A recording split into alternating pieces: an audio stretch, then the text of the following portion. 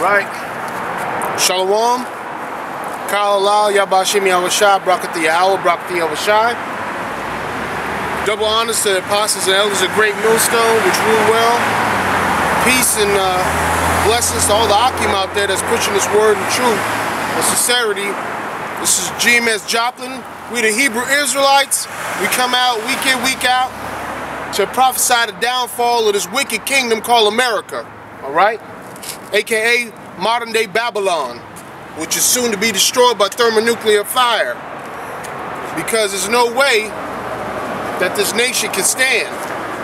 That's been built on bloodshed. There's no way that this nation can stand that's been built on the backs of Native Americans, Hispanics, and so-called Negroes. All right? The Most High, which the world refers to as God, he's a black man. And his son, who the world refers to as Jesus Christ, he's also a black man, all right? What the world would call a so-called black man. And he died for only Israel. Only these people on this side, which is the nation of Israel right here. All right? There's a lot of people waking up to the fact that the true Israelites are the ones that been in bondage in this country, that suffered curses that nobody else suffered, man. All right? So let's get into scriptures. Let's get into the charts. Judah, the so-called Negroes. Benjamin, the West Indians. Simeon, the Haitians. Levi, Levi, the Haitians. Simeon, the Dominicans. Zebulon, Guatemala, and Panama.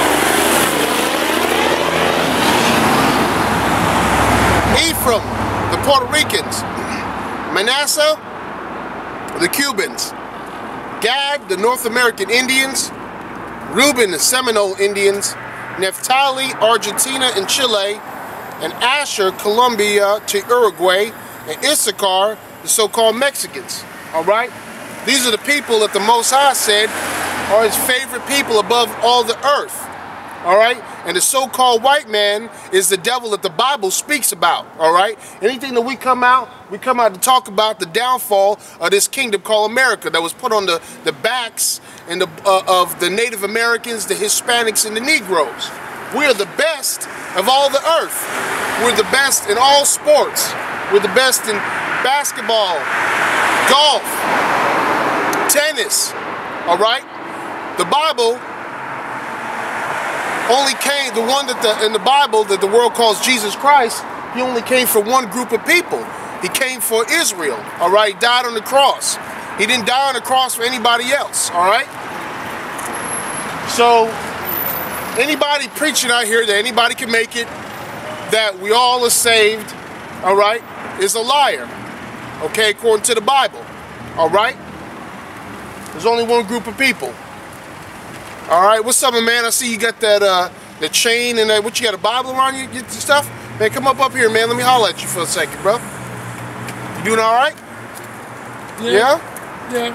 You getting through it? Pound. Yeah. Okay. Come on, let me set this up. This is for the brothers, man, that go out and the people across the world. Why don't you stand over here, man, real quick?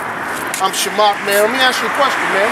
You believe in I'll do this even better. You know who this man is right here? Since you got a Bible in your hand. That dude? Yeah. You know who the man is? He's a nephew of a king from the 14th century. Okay. Even more than that, man. I'm gonna hip you up onto it. His name is Cesare Borgia. Okay. Right. Yeah. He's the son of Pope Alexander II of Rome, and he's a goddamn homosexual. No joke. Yeah. He was having sex with Michelangelo and Leonardo da Vinci. You ever heard of them before? Yeah, they was they painted, right? They painted the Sistine Chapel. They painted all kinds of things. Anyway, the king, all right, commissioned those two to go ahead and put his son, as the likeness of one of the world the Bible calls or the world ignorantly calls Jesus Christ. Yeah. But I'm here to tell you, man, that's not the true image of the one the world calls Jesus Christ. Did you know that?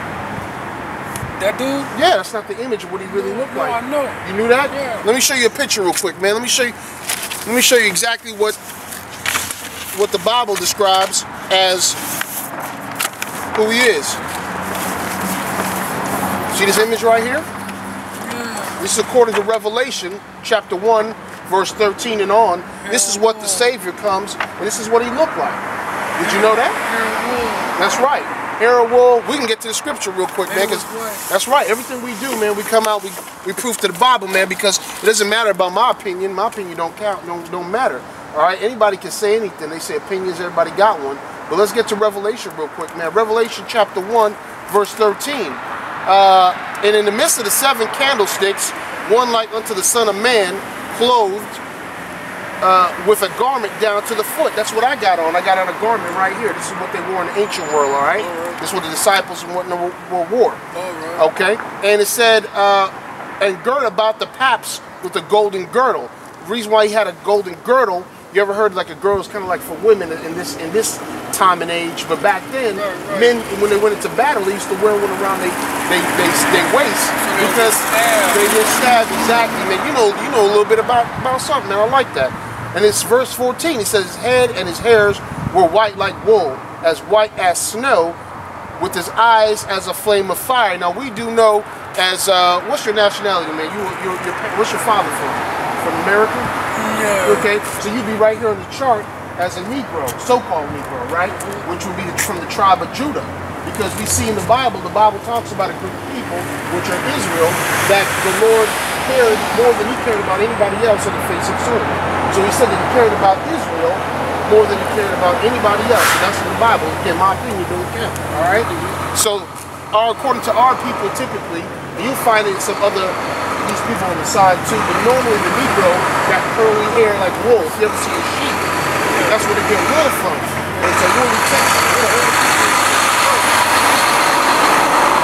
That have that type of texture, all right? So it says that he said his eyes were as a flame of fire. The reason it said that is because it said the Lord, when the world calls Jesus Christ, he drank wine. Matter of fact, one of his first miracles that he did when his mother was at a wedding said, hey, son, they ran out of wine. He said, I got you. Go fill up these basins, or these vases, rather. And they filled it out. Okay. So he filled it out and he drank wine. So you know if you ever take a sip of wine, your eyes get red. Okay. And his feet like unto fine brass, as if they were burnt in the fire. So brass is another word, is a derivative of the word bronze. And bronze also means brown. So brown is one thing. A lot of people say, well, this man, he look brown. All right, this image, nah, he don't look brown. All right, we look brown. You know, black is the color of your shirt, even though they call us all kinds of things. Colored, Negro, black. Black is just a byword. Something else that they just figure out to call us. African Americans, another one. Okay, but that's not us. But if you take anything, it says as if it was burned in a furnace. All right, so it's burned in the furnace. You take anything and you burn it, you put it in the fire, guess what's going to happen? It's going to turn black, right? So it's describing a very, very dark man, is what it says. So that's how we know not only history tells us that the Bible is very informative. The Bible tells us there was a man that the world ignorantly calls Jesus Christ, that he died, okay? That he was here. Actual history will say that, even though people don't believe in the Bible. Second, they believe in that image. It's windy out here. I'd have it all stretched out, but they believe in this image. This is a faggot, all right? This dude wasn't anything. So that's not anybody that died for me. Second of all, he came and he said he died for Israel. Do you believe that? Did you know anything about that? You didn't know that? All right. He loved the world that he gave his only begotten son to die for all sins. All right, all right. He said was tried. Yeah. Matter of fact, he did say it. He did? Yeah, matter of fact, he did. We can get to the Bible. Like I said, opinions mean that, anybody can say something. Let's get to it. Yeah, I didn't. Okay, all right. Hey, listen, that's why I'm out here, brother. I'm out here. I put prayers up that, whenever people come out here, we out here to wake up the world and let them know exactly what's going on, because we don't have that much time. The one that the world ignorant calls Jesus Christ, he was, first of all, they lied to us and they said, okay, boom, he looked like that. That's not the image, what he looked like. Second of all, they broke down the scriptures and they said, for God so loved the world. Did you know that in the Bible, there's over 7 different worlds? There's Akumene, there's Cosmos, there's Eon. When you look up the word world, it ain't just world, you have to go into the meanings of things. See what I'm saying? You can't just read it and be like, you can't read this book from front to cover and be like, zip, zip, zip, zip, zip, zip, hey, I got it. Because that's not going to do it for you. The Bible says line upon line, precept upon precept, here a little, there a little, all right? So the one, guess what the world, that world in John 3:16, guess what that was? John 3:16? Yeah, you said for God so loved the world. Yeah. Guess which world that was? Which one? Cosmos. Let me read what cosmos is. We'll go to the dictionary because we gotta, everything you gotta do, you gotta find an understanding of words or else you can't understand this thing. And I'm gonna look it up right here, which is a good thing here. You got a little smartphone, everybody usually got this. A lot of people, you know, they sell them everywhere. All right, cosmos. Matter of fact, I'm just go to this thing here and I'll show you here. We go to the Bible. We'll go to John 3:16. I see our people are always searching for stuff, but we need something, man. We the first ones out here that have the roughest time, man, in this world. We're the last hired and the first fired. We're the ones that's on welfare. We're the ones that don't have proper unemployment rates out in this country's out of control. The Native Americans, they stick in, what do? They put them on reservations. They say, hey man, you can have this land. We give this back to you. But what? If you ever went to a reservation, that so-called land, it's terrible. They got all these rules and regulations before you even went on there. I heard you get in some serious trouble if you ever do some crime or anything happen to you on a so-called reservation. Man, you're doing federal time. Yo, yeah, it's no joke. Okay, here's John 3:16, and I'm going to click on it here too. The word world. For God so loved the world that he gave his only begotten Son, that whosoever believeth in him should not perish but have everlasting life. All right, I'm gonna click on this world here. It's called Cosmos. I'm gonna show you right here. See, for God so loved the world. Then we go run here. It says Cosmos, and that's Greek number 2889. You got to go in the meanings of words. It's a Bible app.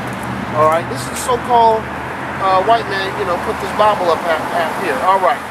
So it says Cosmos. Let me make sure you understand right here. Cosmos. It says an ornament. Okay, let's go here. An appointed, a harmonious arrangement or constitution, order, a government, an ornament, decoration, adornment, the arrangement of the stars or heavenly hosts, the world, the universe, the circle of the earth, the inhabitants of the earth, the men of a human family. So wait a moment. So now it didn't say the whole earth. It says an inhabitants or an arrangement, a group of people.